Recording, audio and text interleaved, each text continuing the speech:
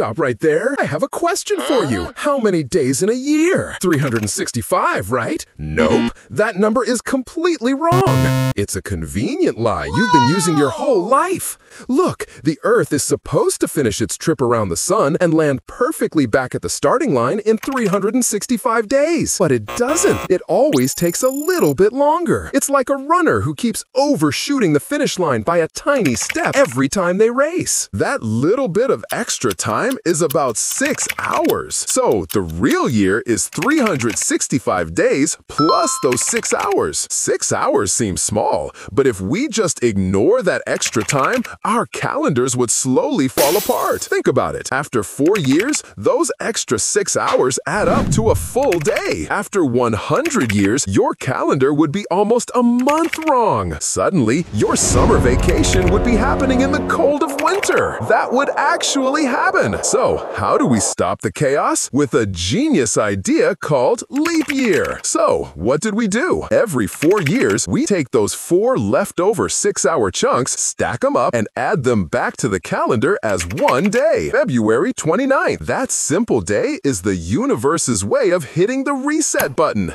making sure the seasons and holidays stay exactly where they belong. Your entire year depends on that one tiny fix.